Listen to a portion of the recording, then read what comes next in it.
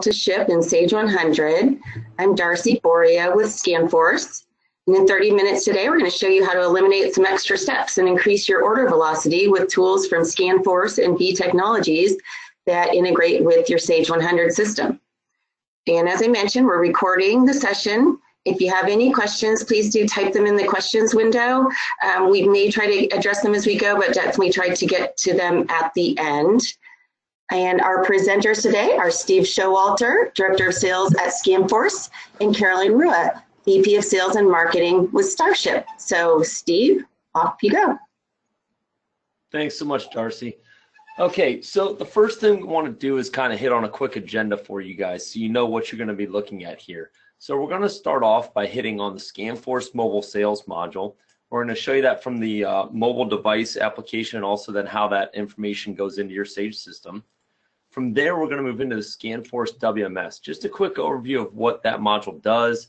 We're also going to touch on the DSD ScanForce multi-bin, just do a quick review of what that does and how that impacts your Sage system. And then we're going to finish that up with the directed picking and staging packing as well. So from there, we're going to pass it on over to Caroline at StarShip, where she's going to hit on multi-carrier, multi-mode that they have, the streamlined international shipments, the way they can do that, and then custom emails and labels. Okay, so I would like now at this point to switch on over to an emulation of a tablet here. So as I mentioned, the first thing that we're going to touch on here is the ScanForce mobile sales. Now this is actually a pretty versatile module that we have. It can be run on smartphones, tablets, PCs, can be used out at trade shows, field sales reps, counter sales, and even we have some customers that have installed it at their own customers where we limit the information that they can see that allows them to quickly and easily place sales orders within the Sage system. So to go over this very quickly here, this is the main screen you would see whenever you would launch ScanForce mobile sales. We control user logins in terms of allowing people to do things within our program. So it's really a permissions control here. It does not take up additional Sage licenses or anything like that. And our licensing is per device. So you can set up as many user logins as you want without having to purchase additional users from us. You can password protect it so that you can have people logging in on the same device and control what permissions they're able to get access to. And it also works in a multi-company environment. So when I log in, this is the main screen that someone would see. So you have options under the transactions section there to create new transactions or review transactions that somebody's created on a device but hasn't yet sent back to your Sage system. All ScanForce modules, and mobile sales is obviously included in that, function whether you're connected or disconnected. So it's great for field reps that are out in the field that may not be in an area where they have cellular data connection or Wi-Fi. They can still create transactions, and again, if they haven't sent them yet, they can even review those. Off to the right, we have inquiries, so you can look up customer information, and you can also see item information, such as quantities that are available in certain warehouses, item pricing, things of that nature. Down below here, just really quickly, is where we have the settings where you can control order numbers and things of that nature.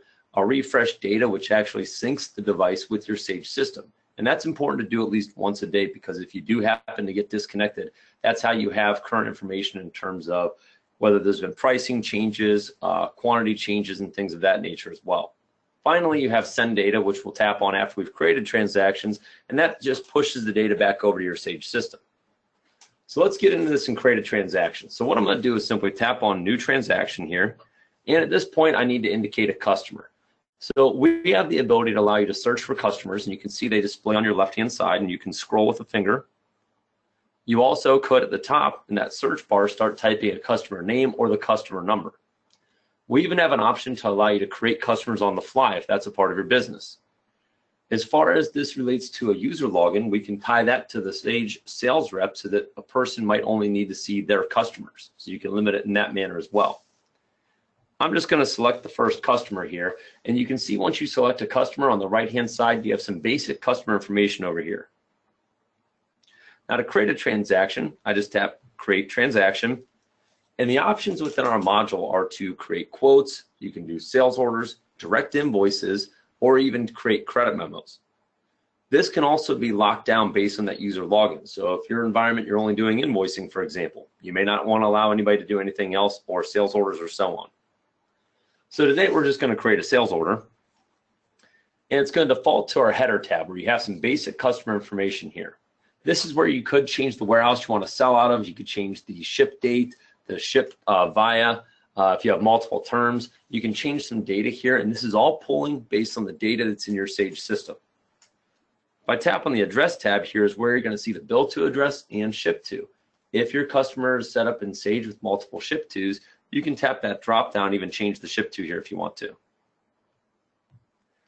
Now the lines tab is where you're really going to build this order.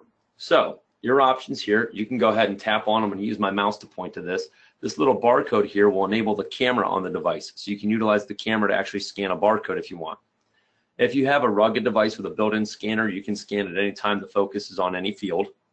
You can key in the information here, or once again, search for an item on the left-hand side there. I'm simply just going to tap on the first item and show you the way this behaves here. As soon as I select an item, it's going to default over to the quantity field and pop up a numeric keypad so I can indicate how many they want. It's displaying for me the price, and the pricing is based on the pricing levels you have set in Sage. So our solution respects the pricing hierarchy that you have set within your Sage system, and you can lock this down so the user may not be able to change prices, or you can allow them to change that as well. Now I'm just going to tap in a quantity of 10 here and add that item to the order. So that's all you do to add items. Now, you also have a different view to choose items. Up at the top, you see that catalog button. When I tap on that, that's going to now pull up a different view, and it's utilizing the images that are saved in your Sage system. So if you save the items there in item maintenance, you'll have that available for you on the scanner here or mobile device. Now you can simply just scroll through. If you find an item that you want to order or your customer is interested in, you can go ahead and just tap the add button, and that adds a single quantity there. Or you could tap on the image and it pulls it up in a little more detailed view here, where again you have some information such as pricing, the quantity on hand and available, unit of measure, and so on. So I can tap right from here on the quantity screen. Let's say they want to add 5. I can go ahead and simply add that item then, and that adds that to that order as well. Now to exit this catalog view, simply tap the catalog button again, and I'm back out of it. You'll see at the bottom it's also giving me a running total of what's going on for this particular order. Another feature that our customers commonly use is a last purchase history. So if I tap on the dots in the upper right corner there, you'll see some additional options here. Last purchase history, price level lookup, alternate items, and you can even add a /C comment line to an order. The last purchase history that I mentioned is commonly used so that you can potentially upsell a customer. You can pull this up. It displays this for you here. I can search through.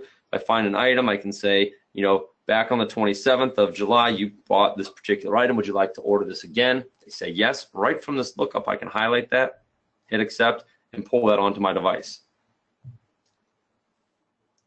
Now, over on the totals tab here, this gives me an overview of what I've done for this order. It also gives me a chance, if I wanted to review this with the customer. And if they wanted to make changes, I could simply highlight an item. And on the right, you see a pencil here. That allows me to edit that one particular line, or I could delete a line. Within our programs, we also have the ability to capture a signature. So I can tap sign and have them sign off on this. Now, this signature follows this order all the way through back to sales order entry in Sage and all the way through to invoice entry.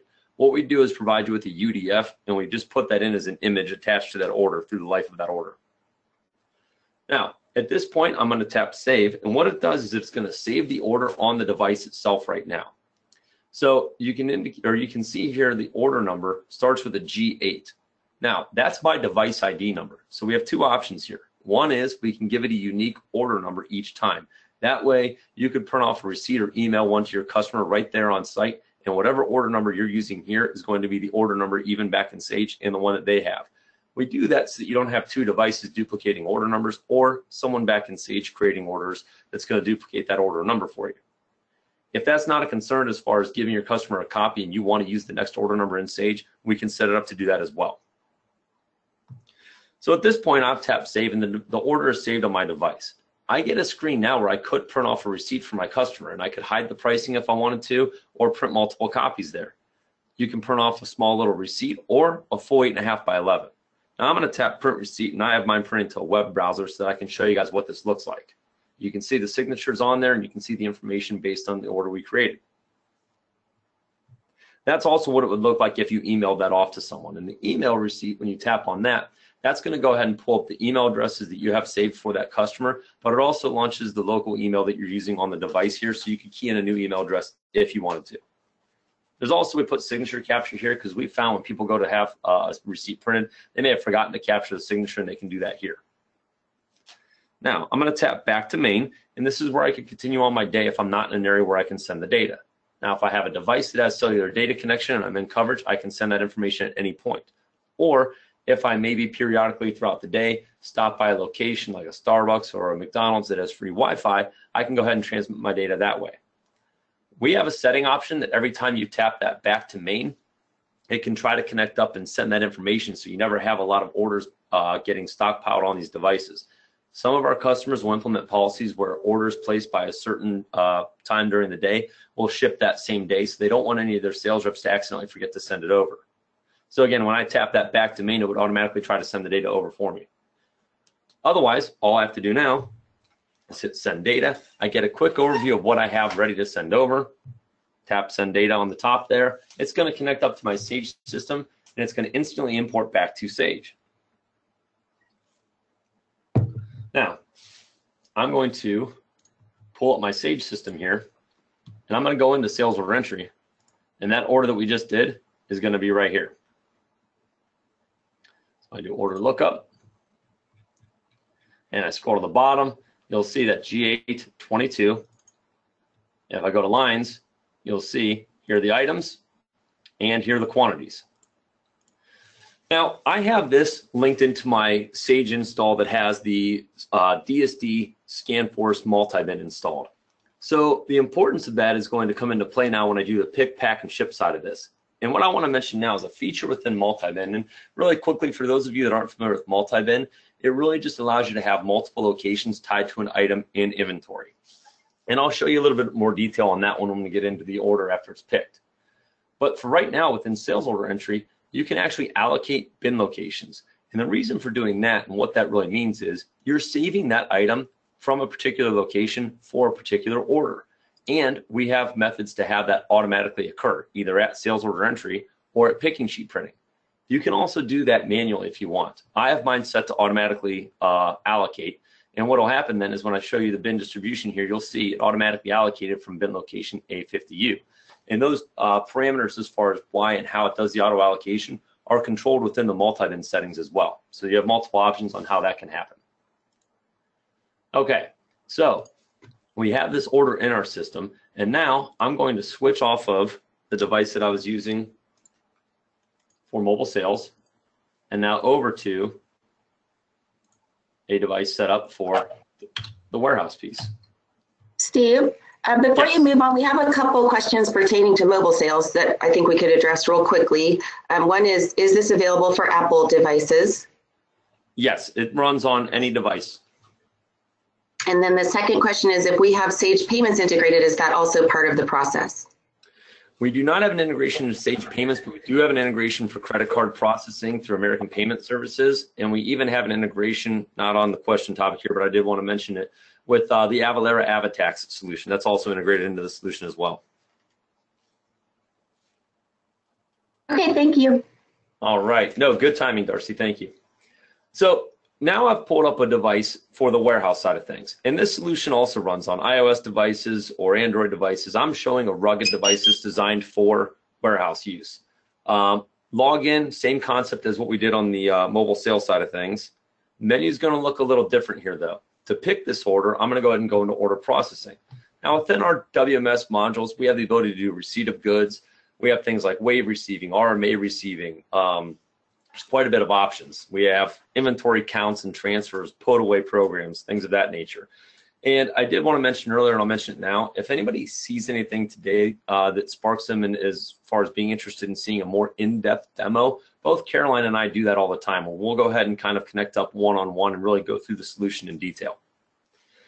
Now, getting back to the order that we just created in mobile sales, I need to now pick or stage that order. So I'm going to tap on order processing. And within this menu is where I have my receiving options, but you also see I have several options related to picking and shipping. So with ScanForce, you can stage orders utilizing the picking program, and then you can check and pack them. You also can do a quick ship with sales order shipping. That simply just takes it as an order and ends up as an invoice back in Sage or in shipping data entry without having to stage that order. Now, as to pick this order, I'm going to launch that program. At this point, you could scan a barcode. If you have a barcode picking sheet, you could key in the order number, or you could utilize a lookup. No matter what method you do this, we're connecting up real-time to Sage, and we're showing you now all the orders that are available for picking. I can search by the customer name or the order number. Once again, I can also scroll, and we're just going to go down to the bottom here. And here's the order. That G822 is what we just placed on the scanner or on the mobile device.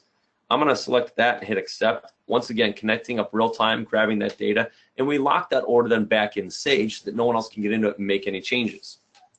Now, when we're picking, you can pick to, for example, a shipping bin or a staging bin. You could even have bins set up per customer to stage to. I'm going to go ahead and scan a barcode for shipping.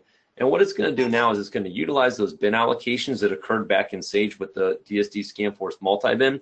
And it's now going to display for me what to pick and what order to pick it in. It would actually do the bin sort by bin location.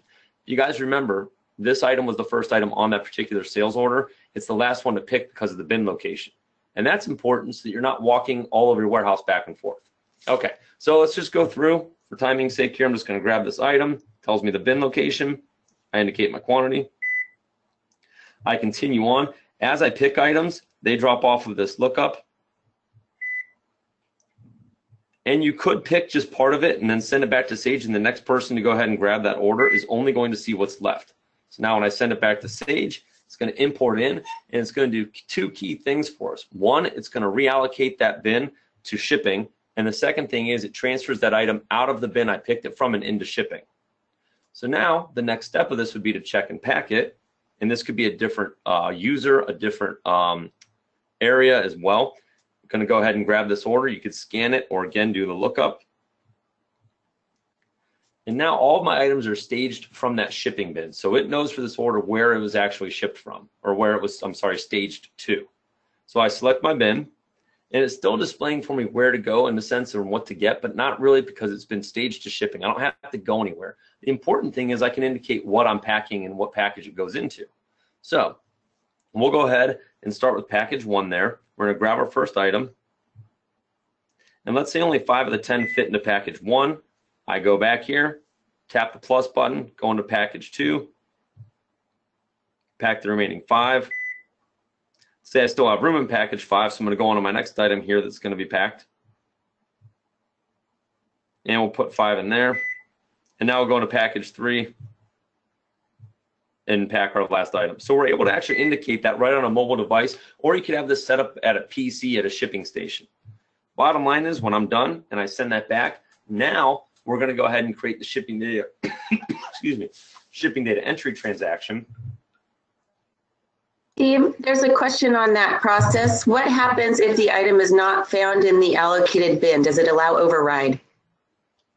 That is a setting option we can enable. We do not recommend doing that because if you go ahead and deviate from allocated bins, the allocation only occurs when quantity is available anyways. So if you deviate from what's allocated, you're going to really screw up your bin locations. But it is a setting we can disable.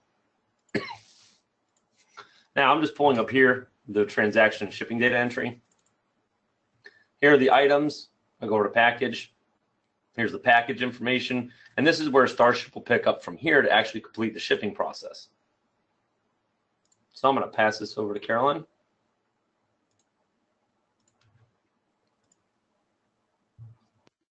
Awesome. Thanks, Steve. That was good. Let me just get my screen showing here so we can get it going on the StarShip side. So when after you've done the pick and pack using the ScanForce mobile devices, you're then ready to process the shipment. So you're going to run StarShip out in the warehouse and go ahead and put this invoice number in. I have an enhancement in StarShip to allow you to scan the order number. And so we're going to bring that order number in, similar to the one that Steve just processed. It's going to pull in the associated invoice that was generated and that you just saw in shipping data entry on Steve's machine. So here in StarShip now on this area here, you'll see the header level information. We've translated the ship via. Billing type can also get translated here, and also the ship to. In this case, I sent it to American Business Futures out in Canada so that we could show you some international functionality that's available through StarShip. If you look here down in the packaging view, I'm just going to expand these. And really, this is the information that was defined using the handheld when Steve put his items in the various boxes. So my first box has 5 of these. Second box had these 2 items, and the third one had the rest of the printer stands in it. Now, when I'm drilling into these items, you'll notice here there's some international data, and this will be shown if this is an international shipment.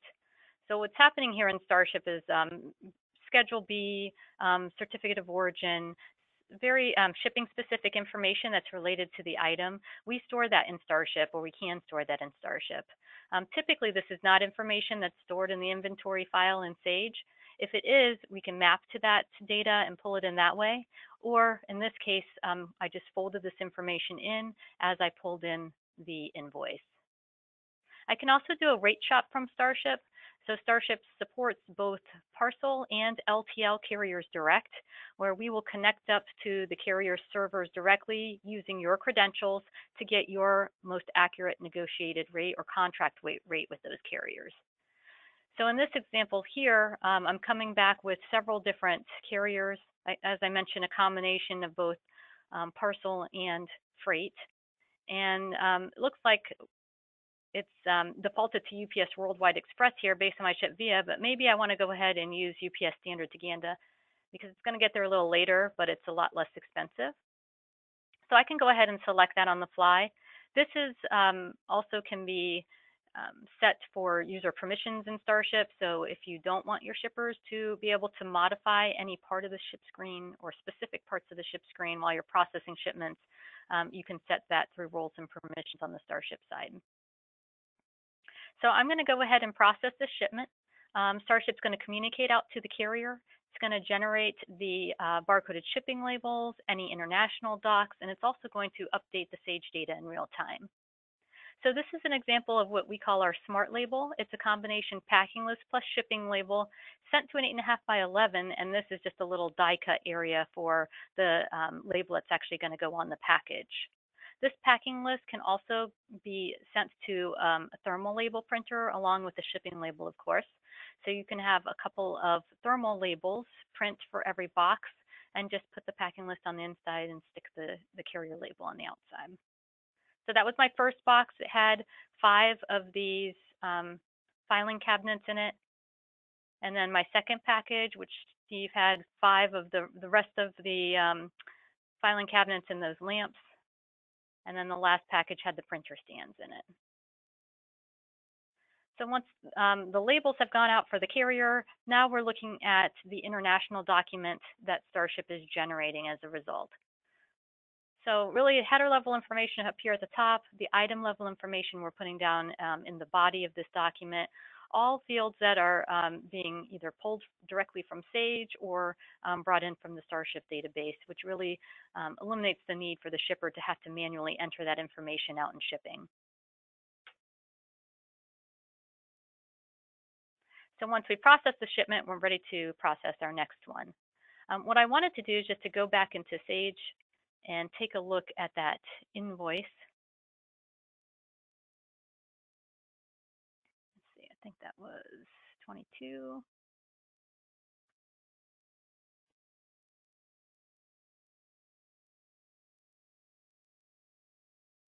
Let's get the right invoice here. So here's that invoice with the tracking information. So we wrote back the tracking numbers for each of those packages, freight charges. Also on the totals tab, the freight amount. So we can update the freight amount. This can actually include freight rules where StarShip calculates this freight charge, and it can be based on your list rate, negotiated or contract rate. It can have parameters on top of that. So if you want to give your gold customers a certain discount off the list rate, you can create those calculations or define those calculations, and StarShip will automatically update that for you. So in addition to updating the Sage document, StarShip's also going to generate an email notification. This is our branded email. So it's going to take the place of the carrier supplied email, give you a lot of functionality wrapped around that. So here you'll notice that in the subject, you can put in some references to maybe the PO number, which would be something that your customer would be able to reference on their side and know right away what this order is pertaining to. You can put your logo, maybe even an image from your website in the body. And then in the body of the email, you'll also have the ability then to put all the information that's coming from or pulling from Sage directly here so that your customer can really see the granularity of this, the details of the shipment. So again, all of this information was defined using the handheld and the ScanForce solution that Steve showed you earlier. And you can send them back to your website if you want to try to encourage some repeat business. You also get access to a dashboard, which just gives the rest of your office access to shipment history, reports, and metrics. This doesn't take up a user seat from a shipping perspective, so any number of users at your site can use this to access the shipping information. Okay, that's all I had on my side. I'm going to go ahead and send it back to Steve, and then we can answer some questions. We have lots of questions. Did you have anything else to add, Steve, before we go through the questions? The one thing that I just, in the sake of time, didn't mention is our dashboard that we have. I'll just pull it up really quickly here if you guys bear with me with my screen here. We have a tool that allows you to kind of just see the status of an order, you know, what's ready to pick, being picked, packed, shipped, even performance layouts, showing who's doing what out in the warehouse, and an entire section that allows us to capture everything to what the transaction was that you can actually drill into and filter through. You know, if you want to see information on your most popular item, for example, and then you can go to this export button, and then whatever information you've narrowed this down to, you can export in whatever format you want. So that was something I kind of didn't get a chance to mention that I wanted to, so thanks.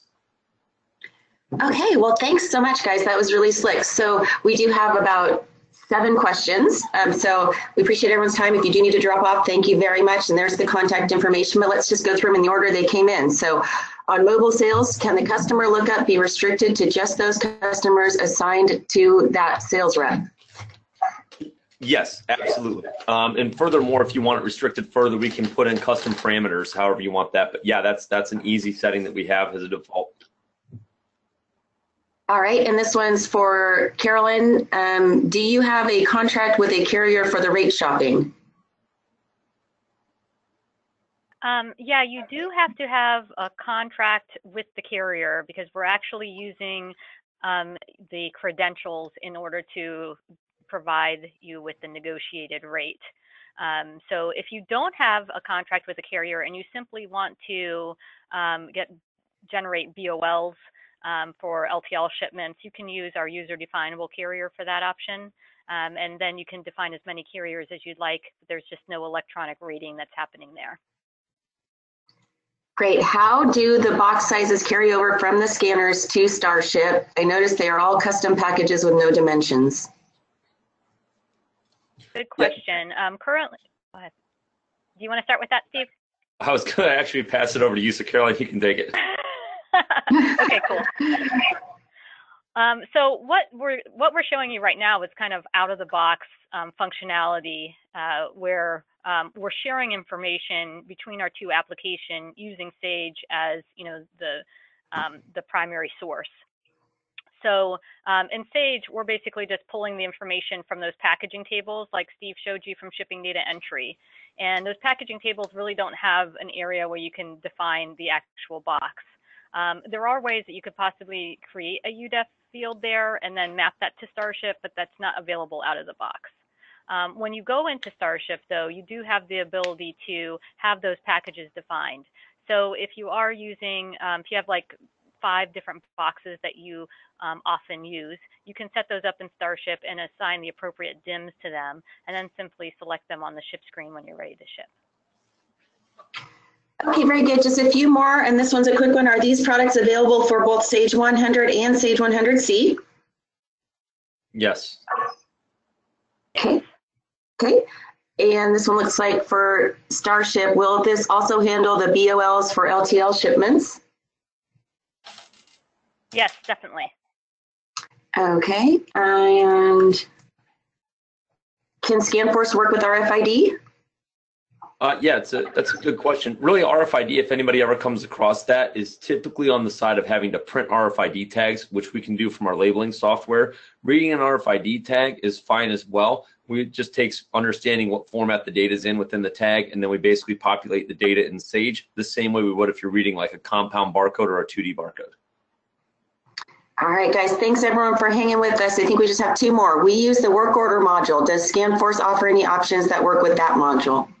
Yes. Thank you to whoever asked that, because I wanted to mention those things and just didn't have a chance. ScanForce, yeah, we have manufacturing options, either through production entry, through the bill of material module, or through the work order module, automating material issues and completions and labor tracking. So yeah, we have manufacturing automation as well. All right, last one, guys. I have customer pickups and my own trucks. Can StarShip help there? Hi, thanks for the question. Yes, I mentioned that user-definable carrier earlier. We have that option available for both small package and LTL, and that can be used for that purpose. Okay, oh, and the poll. We almost forgot the poll, guys. We're going to put a poll up here real quick, and please do let us know if you're interested in learning more about either or both of these solutions. And we really appreciate y'all joining us today, and we're looking forward to following up with you individually and answering any additional questions that we didn't have time to get to. So with that, hey, Darcy, while that poll is up, it looks like Sean had a question for StarShip on rate shopping with 3PL companies. I just wanted to let you know, Sean, on that, StarShip does not currently support 3PL integrations. We do have one integration with FreightQuote, and that's similar to, or that's a 3PL, but that's the only 3PL that StarShip currently supports. We've really gone in the direction of supporting the carriers directly, and we have about 24 carrier connections. Okay, very good. We still have votes coming in, so we'll leave the poll open, but I think that's going to conclude our presentation for today. So thanks again, everyone. And if you haven't voted in the poll, please do indicate your preference in the poll. And with that, we will we'll just leave the webinar open, but y'all are free to go and have a great afternoon. Great. Thanks everybody.